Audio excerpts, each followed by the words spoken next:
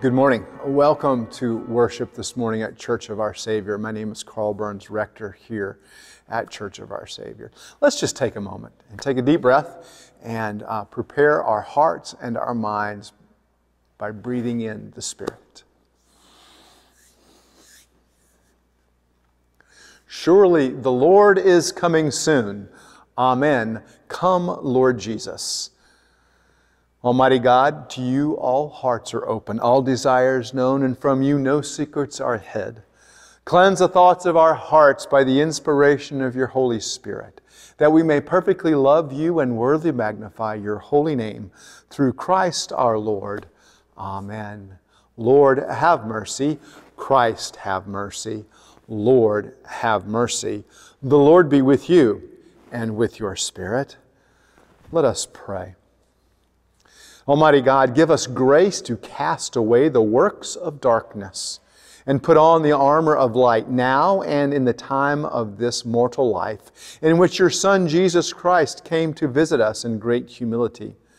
And in the last day, when he shall come again in his glorious majesty to judge both the living and the dead, we may rise to the life immortal, through him who lives and reigns with you in the Holy Spirit, one God, now and forever. Amen. Our psalm this morning is Psalm 80.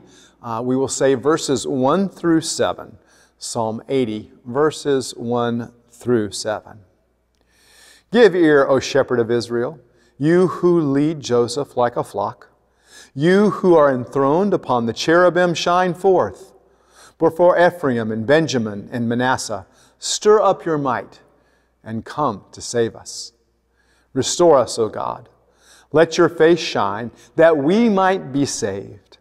O Lord God of hosts, how long will you be angry with your people's prayers? You have fed them with the bread of tears, and give them tears to drink in full measure. You make us an object of contention for our neighbors, and our enemies laugh among themselves. Restore us, O God of hosts. Let your face shine, that we might be saved. Glory to the Father, and to the Son, and to the Holy Spirit, as it was in the beginning, is now, and shall be forever. Amen. Our reading this morning, as we start this new sermon series on the great carols of Christmas and looking at what they're saying and how we get them, the lyrics from Scripture and theologically the depth of meaning. This morning we're going to take a look at the great Advent hymn, O come, Immanuel, which takes us to our reading, which is Isaiah chapter 11, verses 1 through 9. The prophet writes, There shall come forth a shoot from the stump of Jesse, a branch from his roots shall bear fruit, and the Spirit of the Lord shall rest upon him, the Spirit of wisdom and understanding, the Spirit of counsel and might, the Spirit of knowledge and the fear of the Lord. And his delight shall be in the fear of the Lord, and he shall not judge by what his eyes see, or decide disputes by what his ears hear. But with righteousness he shall judge the poor, and decide with equity for the meek of the earth. And he shall strike the earth with the rod of his mouth, and with the breath of his lips he shall kill the wicked. Righteousness shall be the belt of his waist, and faithfulness the belt of his loins. The wolf shall dwell with the lamb, and the leopard shall lie down with the young goat, and the calf and the lion and the fatted calf together, and a little child shall lead them. The cow and the bear shall graze, their young shall lie down together, and the lion shall eat straw like the ox. The nursing child shall play over the hole of the cobra, and the weaned child shall put his hand on the adder's den. They shall not hurt or destroy in all my holy mountains, for the earth shall be full of the knowledge of the Lord, as the waters cover the sea. This is the word of the Lord. Thanks be to God. Well, as we look at this first Sunday of Advent, and as we come to sing that traditional song, O come, Immanuel, a little background on this hymn. It's probably very easily one of the oldest hymns that we have, definitely one of the oldest Christmas carols that we have, or Advent hymns, if you will. The refrain that we have in this song that's repeated after every verse, for Jesus to come, to rejoice, Immanuel shall come to you, O Israel. That refrain goes back to the 700s as a Latin chant in monasteries. We see the melody in France in the mid-1400s, and in 1851, Church of England, Anglican priest by the name of John Mason Neale, put it in English form and in meter so that it can be sung in Church of England churches. And it's been in our prayer book, in the Methodist prayer books, and other liturgical prayer books, or hymn books, for a very long time. The main theme of this hymn we get from the Scriptures. In Isaiah 7:14, we hear the prophecy that the child shall be called Immanuel. And then we see again in Luke, where the child is to be called Immanuel, which of course means God is with us. And that's the theme of this entire hymn. And as we look at the Scriptures, as we look at the creation of the Garden of Eden, as we look to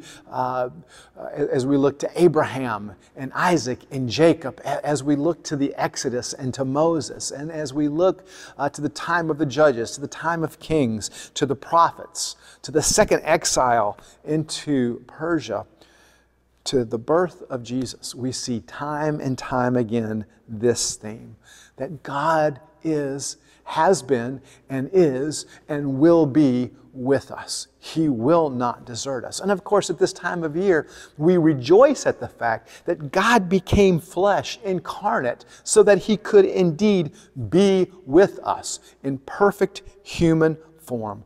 Perfect God, perfect human. But we also need to remember that the part of this hymn is also that Jesus will return.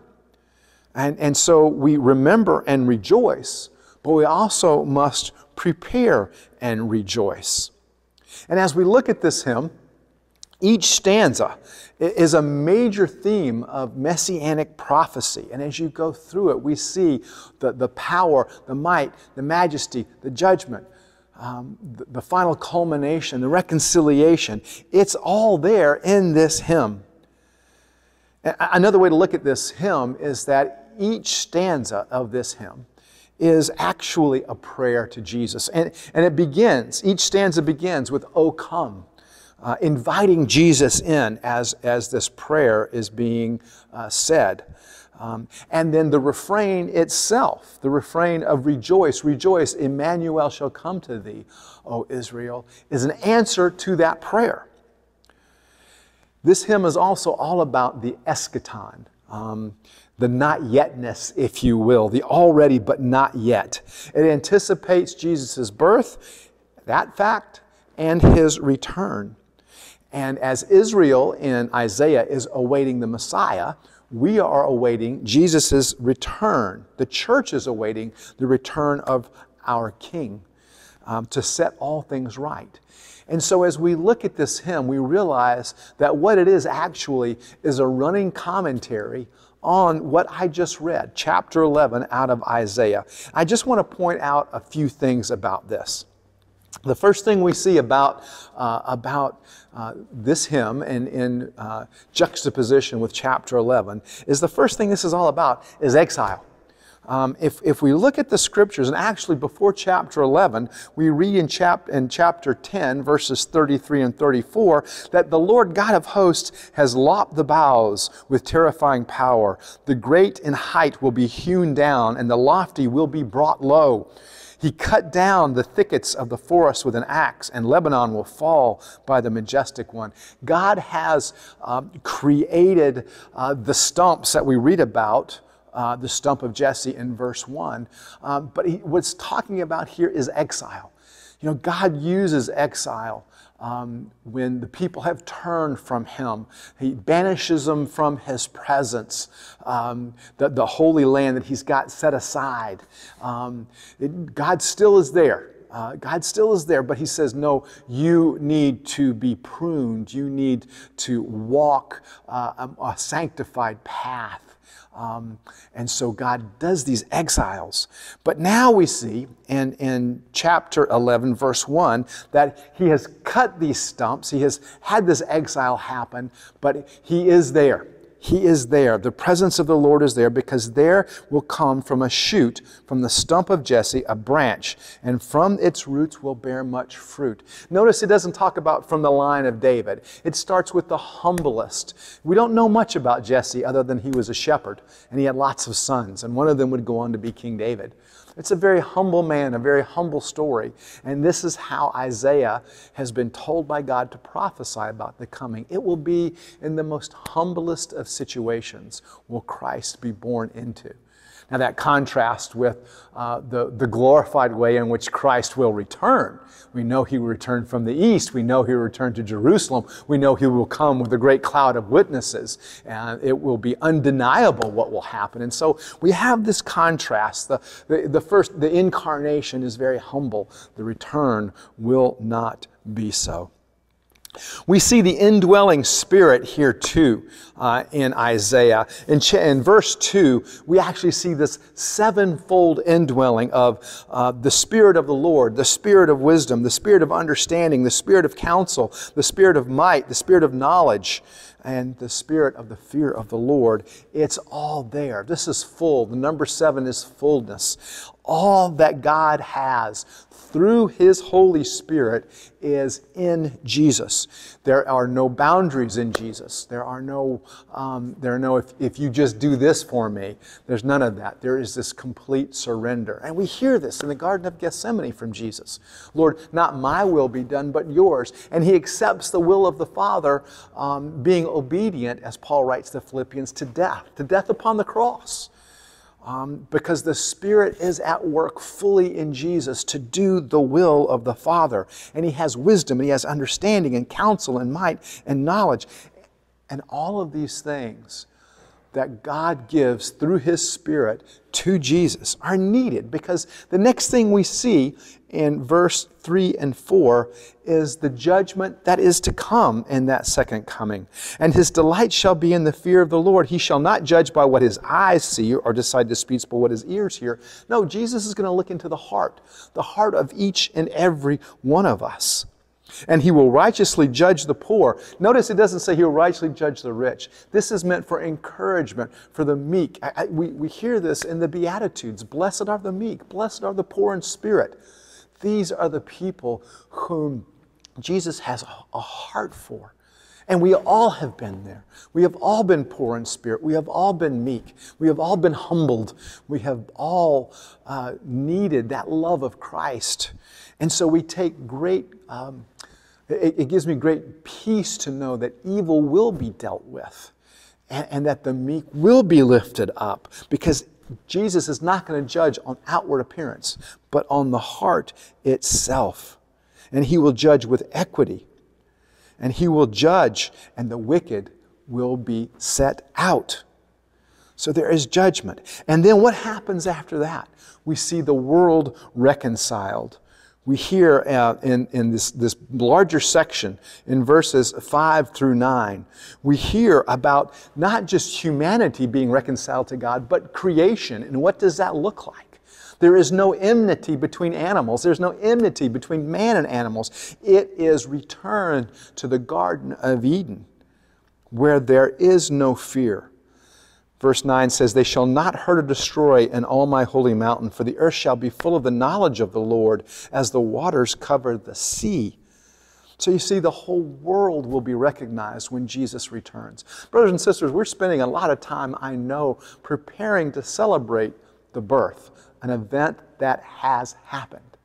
But what about preparing for the event that will happen? That great cosmic event of Jesus returning. Are you in anticipation of that? Do you have as much joy about that as you do about the Christmas season itself and all of its trappings of shopping and greeting cards and decorations and food. And all those are wonderful things. But Advent is a time to remember, it's just not about rejoicing about what has happened, but also rejoicing and preparing about what will happen. The entire earth will be reconciled to God. And because of that, we can rejoice. This is a time of rejoicing. Verse 10, which was not in the reading, says this: "In that day the root of Jesse, who shall stand as a signal for all the peoples of him, shall the nations inquire, and his resting place shall be glorious." The nations will come to him, and that will be a time of worship and rejoicing. We read about that last week when we talked about Christ the King. This is a time of rejoicing. When Jesus returns, there will be a great amount of rejoicing. And brothers and sisters, I hope you're in anticipation and in preparation for that time. Paul writes to the Philippians, and again, he's writing to them about the knowledge of Christ now, but he's also writing to us about the knowledge of Christ's return. In Philippians 4:4-6 says this: "Rejoice in the Lord always. Again, I say rejoice. Let your reasonableness be known to everyone. The Lord is at hand. Do not be anxious about anything." Boy, are those great words for us. Advent 2020 into Christmas of 2020. Don't be anxious about anything, but in everything by prayer and supplication with thanksgiving, let your requests be known to God. And the peace of God, which surpasses all understanding, will guard your hearts and your minds in Christ Jesus. And so, brothers and sisters, let us rejoice. Let us not be like the world and rejoice in things. And as Spurgeon says, let us not rejoice in the creature, but in the Creator. Advent calls us, as this song does, to remember and rejoice, as well as to prepare and rejoice. So let us rejoice, rejoice. Immanuel shall come to you, O Israel. Amen. Let us now reaffirm that faith in the words of the Nicene Creed. Together we say, "We believe in one God, the Father Almighty, the maker of heaven and earth, of all that is seen and unseen. We believe in one Lord, Jesus Christ, the only Son of God, eternally begotten of the Father, God from God, light from light, true God from true God, begotten, not made, of one being with the Father. Through him all things were made. For us and for our salvation he came down from heaven, and by the power of the Holy Spirit he became incarnate from the Virgin Mary and was made man. For our sake he was crucified under Pontius Pilate. He suffered death and was buried. And on the third day he rose again in accordance with the Scriptures. He ascended into heaven and is seated at the right hand of the Father." And here is the Advent part of this. "He will come again in glory to judge the living and the dead, and his kingdom will have no end. We believe in the Holy Spirit, the Lord, the giver of life, who proceeds from the Father and the Son, who with the Father and the Son is worshipped and glorified. He has spoken through the prophets. We believe in one holy Catholic and Apostolic Church. We acknowledge one baptism for the forgiveness of sins. We look for the resurrection of the dead and the life of the world to come. Amen." Together let us humbly confess our sins to Almighty God. Most merciful God, we confess that we have sinned against you in thought, word, and deed, by what we have done and by what we have left undone. We have not loved you with our whole heart. We have not loved our neighbors as ourselves. We are truly sorry, and we humbly repent. For the sake of your Son, Jesus Christ, have mercy on us and forgive us, that we may delight in your will and walk in your ways to the glory of your name. Amen. Almighty God, our Heavenly Father, who in His great mercy has promised forgiveness of sins to all those who sincerely repent and with true faith turn to Him, have mercy upon you, pardon and deliver you from all your sins, confirm and strengthen you in all goodness, and bring you to everlasting life. Through Jesus Christ our Lord. Amen.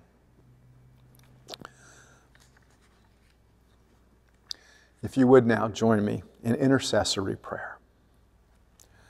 Lord, we pray for the whole world, for the well-being and the unity of the people of God. We pray for our Archbishop Foley, for our Bishop Mark, and for all the clergy and people of our diocese and her congregations. We pray for all who proclaim the gospel at home and abroad, and for all who teach and disciple others. For our brothers and sisters in Christ who are persecuted for their faith, we pray. For our nation, for those in authority, and for all in public service. Lord, have mercy upon them. For all those who are in trouble, sorrow, need, sickness, or any other adversity. And please, brothers and sisters, take this time to lift up those who need prayer. For all those who have departed this life in the certain hope of the resurrection, and in thanksgiving, let us pray. Heavenly Father, grant these our prayers for the sake of your Son, Jesus Christ, our only mediator and advocate, who lives and reigns with you and the Holy Spirit, one God, now and forever. Amen. Hear the word of God to all who truly turn to him. Come to me, all who labor and are heavy laden, and I will give you rest. This saying is trustworthy and deserving of full acceptance, that Christ Jesus came into the world to save sinners. Amen. As we prepare our table this morning, again, a word of thanks for all those who helped in feeding of the multitude. It was a great success, but was only done because there were many hands and feet like yours that were involved. We're very thankful for that. Please go to our website and know that you can support us. And you can find out there how to donate. If you would like to drop a check by the church, you can certainly do that. Or you can go online and click Donate. All things come of thee, O Lord, and of thine own have we given thee. Amen. The Lord be with you and with your spirit. Lift up your hearts. We lift them up to the Lord. Let us give thanks to the Lord our God. It is right to give him thanks and praise. It is right, our duty and our joy, always and everywhere, to give thanks to you, Father Almighty, Creator of heaven and earth, because you sent your beloved Son to redeem us from sin and death, and to make us heirs in him of everlasting life, that he shall come again in power and great glory to judge the world. We may, without shame or fear, rejoice to behold his appearing. Therefore we praise you, joining our voices with angels and archangels and with all the company of heaven, who forever say this hymn to proclaim the glory of your name. Holy, holy, holy, Lord God of power and might. Heaven and earth are full of your glory. Hosanna in the highest. Blessed is he who comes in the name of the Lord. Hosanna in the highest. Holy and gracious Father, in your infinite love you made us for yourself.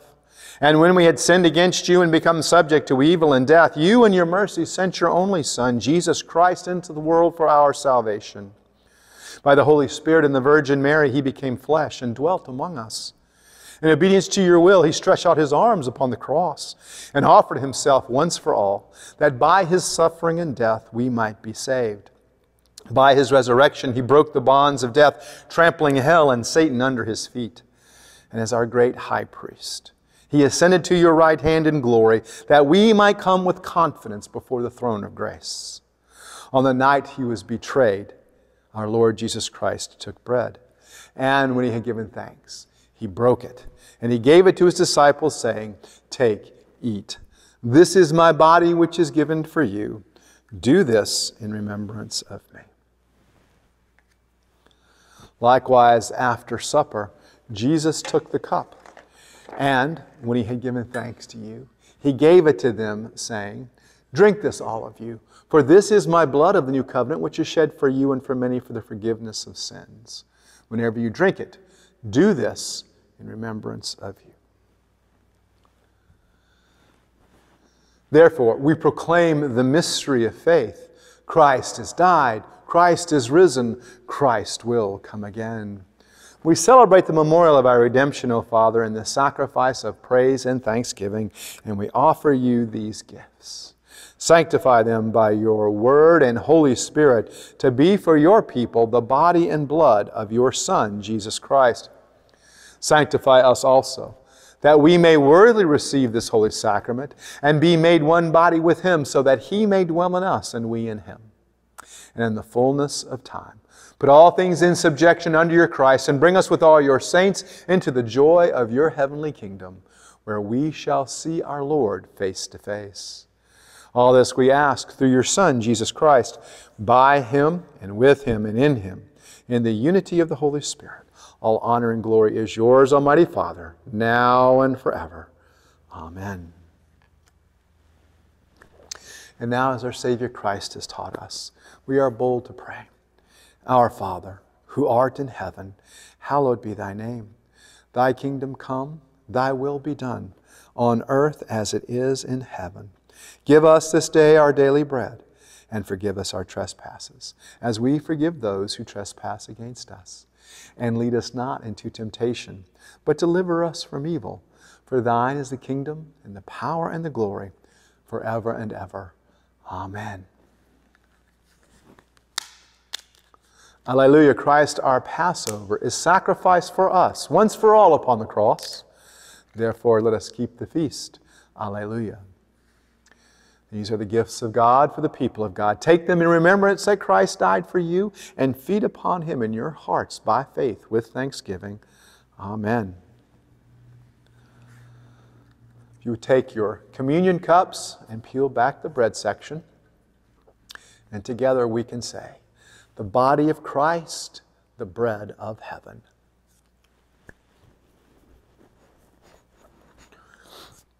And if you'll take your communion cups and on the wine section, peel back that top. The blood of Christ, the cup of salvation.